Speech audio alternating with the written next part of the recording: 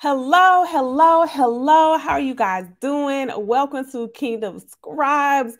This used to be called Marketing Monday, but we have rebranded it to Kingdom Scribes. And from time to time, I will be sharing tips on marketing and selling, writing, and publishing your book. And also, we'll have a few special guests. As you are coming on in, can you say hello? Can you say good afternoon? Let us know where you are tuning in from. And if you are watching the replay, I want you to go ahead and put hashtag replay.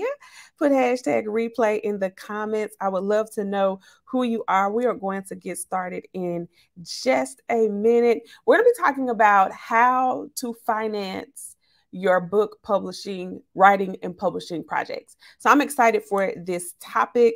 I'm going to wait for a few more of you guys to come on in, and then we'll go ahead and get started. Okay. Hey, Cheryl, how are you guys doing? Hey, Erlene. Hey, Erlene. Look, I'm going to go ahead and jump in. I do have quite a few points, and y'all, I only got 20 minutes to get through them. That's the purpose of this. I want these to be short and sweet and to the point. Again, as you are coming on in, if you can say hello, good afternoon, happy Friday. We'll be doing these just about every single Friday, unless I'm traveling. But I'm excited to start back communicating with you guys. How many of you guys used to be a part of Marketing Monday? I needed to move it to Friday because my schedule changed, but I'm excited. Okay, I'm going to go ahead and jump right on in. I feel like we have quite a few of you on here. And again, if you are just now joining us, this is the Kingdom Scribes podcast, and we're going to talk about how to finance your book writing and publishing projects. Okay, so I do have 13 points, and you are going to want to take notes. Okay. So I want to get through all of them. Now, if you have any questions, I'll try to get through them pretty quickly. And then I will open it up for Q&A at the end. So let me get to my notes. How y'all doing though? What y'all got planned for the weekend? Look, I'm over here stalling, trying to find my notes that I have written everything down. Here we go. There we go. I found it. Okay. So let's go ahead and jump right on in. We're talking about how to fund writing and book publishing projects. Okay, so here's number one. The first tip: know the costs before you judge. Okay, now that seems like such an elementary tip number one, but oftentimes we will go ahead and discount ourselves or disqualify ourselves from being able to afford something because we have not fully inquired about the price. How many times have you said, oh, that just looks expensive, or I don't know if I really can afford that?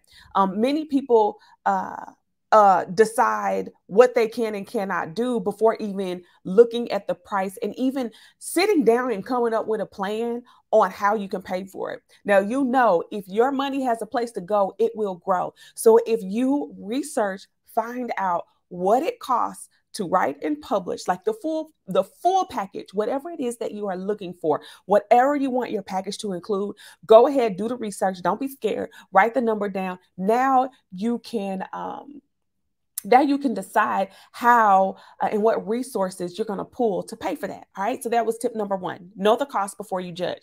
Tip number two: you have to realize that writing and publishing is an investment in you and your brand. Okay. Realize that writing and publishing is an investment in you and your brand. And I feel like sometimes this is often forgotten. So this is what you're going to have to do. You need to set a goal for what types of opportunities that you want your book to open up for you and how much money you want to make from it. Like, what's going to be your return on the investment? So, for example, let's say if you get a publishing package and it costs $10,000, it has the bells and whistles. It has audiobook, ebook, everything that you want, right?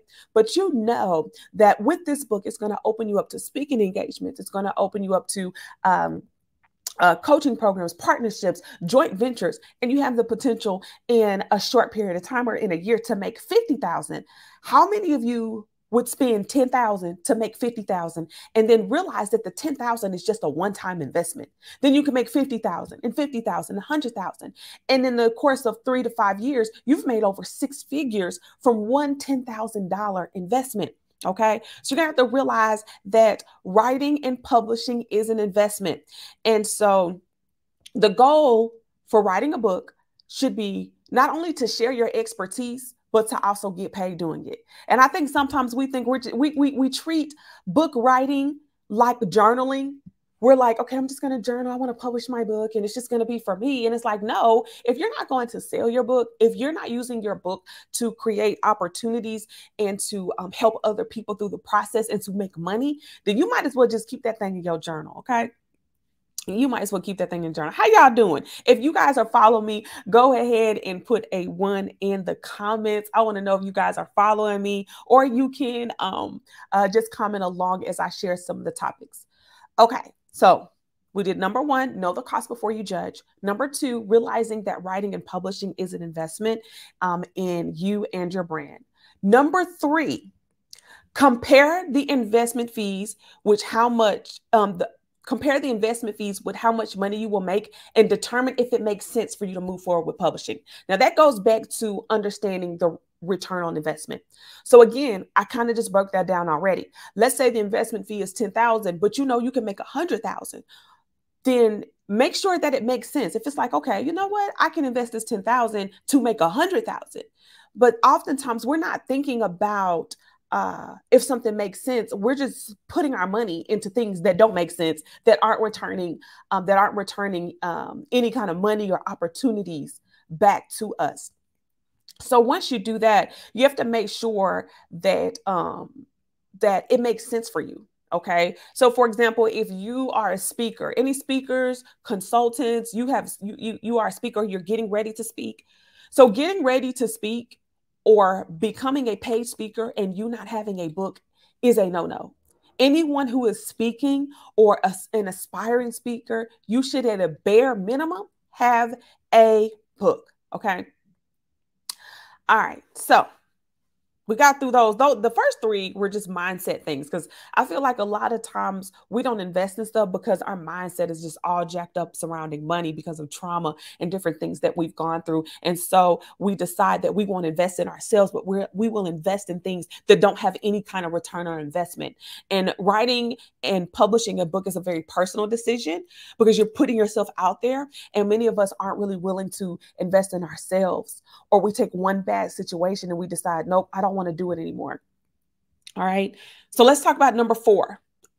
Number 4. Why should you have a book as a speaker? That's a good question. I'll come to that at the end. Okay. That's a great question. Because you're missing out on money, but I'll tell you why. All right. Number 4. Another way that you can finance and fund your publishing projects is to pull it out your investment fund or 401k. How many of you guys been working? You've been working your tail off. You got the 401k or you have some sort of investment fund. Did you know that you can take a loan against your investment fund and get your 401k and invest in yourself? Now, if any of you guys are familiar with how 401ks work, you are basically putting money in with the hopes that whatever fund that you invested in is going to grow your money, right? So you would trust somebody that you don't know to manage your wealth. Nothing wrong with that. But many of you don't trust yourself to manage your own wealth. And so you can pull some money out of your own 401k to put back into you. Remember, you publishing a book is investing in you, and you have control over how much money you make. Okay. And so one way that you can invest is to pull money that you invested in your 401k from your good job and put it back into you and pour it back into you. Because many of you that I've met, you said that you're interested in potentially working for yourself or becoming a paid speaker or launching your business or stepping away from your corporate job and authoring a book and having that as leverage. Man, that puts you at a position of higher success than someone else. All right. So the next, we're on point number 5. Okay. Take out a secured loan and pay yourself back over time. So that's almost the same thing, right? So let's say you have saved up, I don't know, $30,000 in the bank and it's sitting in your savings. You know that typically with the credit union, you can go to your credit union and you can take out a secured loan on the money that you already have in your bank account. Okay. And then you can pay yourself back over time. We've done this before. if you want to finance a project, but you don't want to be out your money at the end, right? So then now you are paying yourself back. Isn't that cool? Any of you guys ever done that? That's an opportunity. If you are looking at like, okay, if I write my book, if I publish my book, this is going to help my business. This is going to help my career. This is going to launch my coaching program. Then taking it out, a secured loan on the money that you already have is like a great way to do that. Okay, so the next thing is charge it on a credit card, right? Okay, we're on point number 6.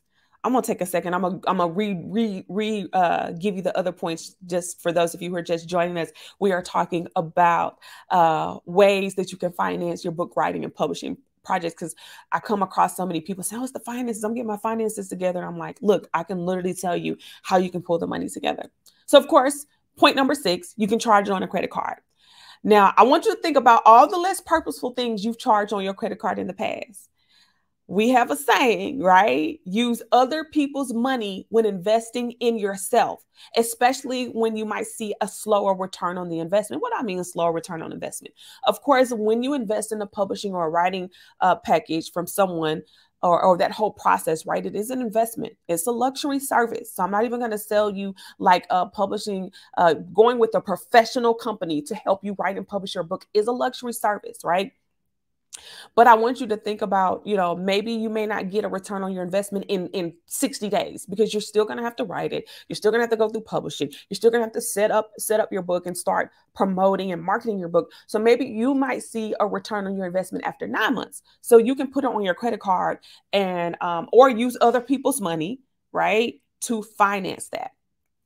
So let's talk about another way of financing is applying for financing. How many of you, I was just talking to someone on a call. I talked about how we financed our bed. How many of you have financed furniture or financed a bed?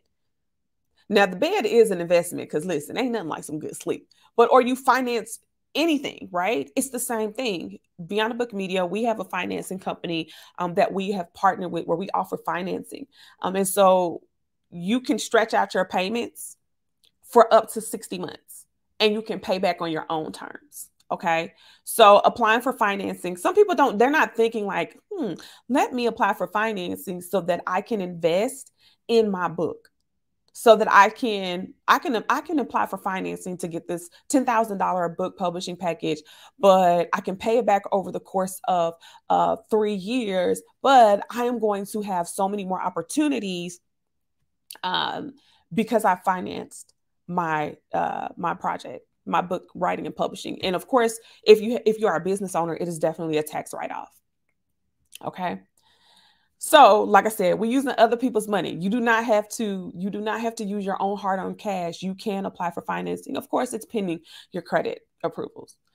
All right. Let me run it back. Let me run y'all back real quick. Number 1, know the costs before you judge. Number 2, realize that writing and publishing is an investment in you and your brand. Number 3, compare the investment fees and how much money you will make and determine if it makes sense for you to move forward with publishing. Number 4, pull it from an investment fund or a 401k. Number 5, take out a secured loan and pay yourself back over time. Number 6, charge it on a credit card. Number 7, apply for financing. Okay. All right, so that we went through 7. I still have a few more. So hold tight. Let me know if this is good to you guys. Let me know if you guys are learning anything or are you reminded of your opportunities, that just because you don't have or you don't feel comfortable spending the money, that you have options, and to help you understand why writing a book is actually an investment in your future. Okay. All right. So the next thing that you can do, listen, you can get an installment plan. Go ahead and break it into installment plans. And you can use programs like Afterpay, Klarna.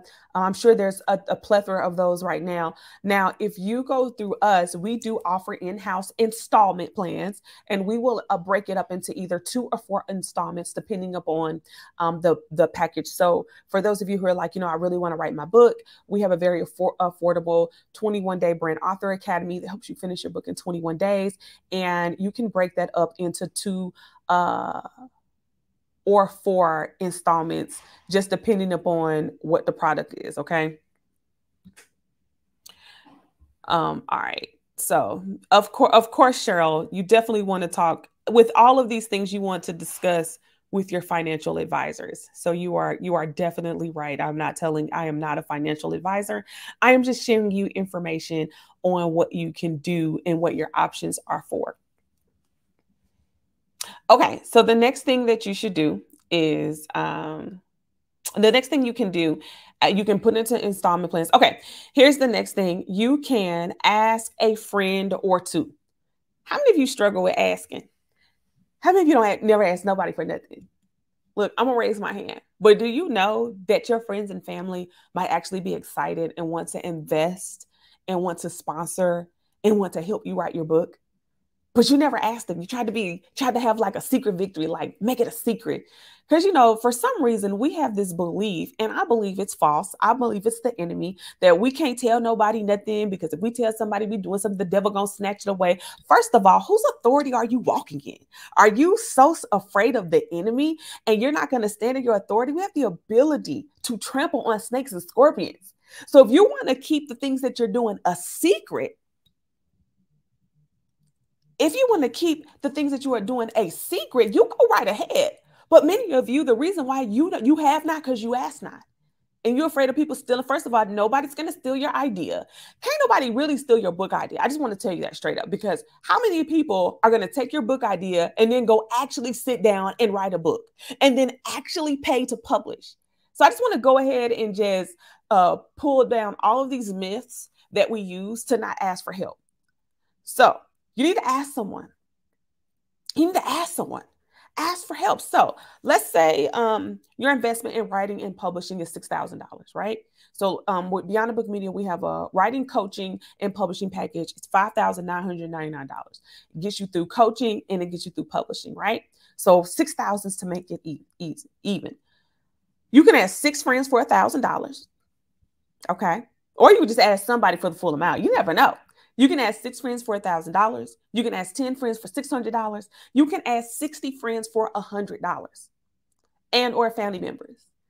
But many times we are so prideful that we don't ask people. We don't tell people what we're doing. You would be surprised. There might be someone that wants to pay for the whole thing. I had a friend of mine who was, she ended up publishing with us. We're in the process of finishing her book right now. And when we first had the call, she was like, okay, I'm going to work on getting the money. But she told her friend about the book that she wanted to write and that she was writing. And a few weeks later, something had happened with her friend, and her friend gave her the money. That has actually happened quite a few times, where people's friends, family members, parents have just paid for the whole publishing package for them, just because they opened their mouth and they asked or they shared. Okay. So you can ask a friend or two. All right. We're on point number 10. Number 10, you can launch a crowdfunding campaign. Okay. So what is a crowdfunding campaign? It is a campaign in which you put a goal. So let's say you want to raise $10,000 for your book publishing, and you can follow the same process as ask a friend, but you can blast it out to your social media and to your family. So you would create a campaign profile and a story behind why you're raising this money, and then share it out with your friends. I've had successful crowdfunding campaigns too. One in which I raised, let's see, what we raised? $15,000, and another one in which we raised $25,000. So crowdfunding campaigns actually work. Okay. All right. Number 11, you want to create a pre-sale campaign. Okay. Get your family and friends to pre-order your book. Okay. Get your family and friends to pre-order your book now, but you don't want to just, let's say your book is, I don't know, 15, let's say your book is $15. You're going to sell your book. Let's say you're selling your book for $20, right? You don't want to just pre-sell it for $20. You want to put together like a special box or a special like pre-order VIP box or gift set that they get for doing the pre-order. Okay. And so I would do a pre-order campaign, and I would add other items to it so that you can get a higher order value of about and sell it for about $97 to $100. Okay. So your pre-sale campaign is going to be $100 item or box that has your book, that will have a t-shirt, maybe a mug or a pen or some other some other item, I would say, that would make your whole presentation special for them. I would put that together. Okay. And then now you can offer that to them and say, hey, here's my pre-order campaign. Go ahead and get be the first to know. And another cool thing that you can do is if you've already written like the first chapter, or if you have a rough draft and you're willing to share and get feedback, then you can put that in their pre-order campaign where they get the rough copy first.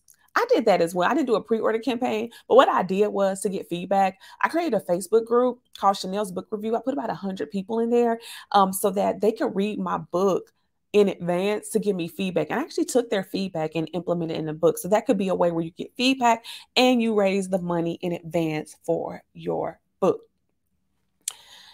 All right. So we are on point number 12. Okay. So if you're just now joining us, we are talking about ways to finance your book writing and publishing project. So on item number 12, point number 12, this one's going to sound like, okay, Chanel, duh. But you can sell more products and services that have low overhead. Okay. Any coaches or consultants on here? Whenever I need a cash flow infusion, one of the things that I might do if I have the time and the space is offer a strategy session or some sort of coaching session, right? Or I might run a sale on an offer.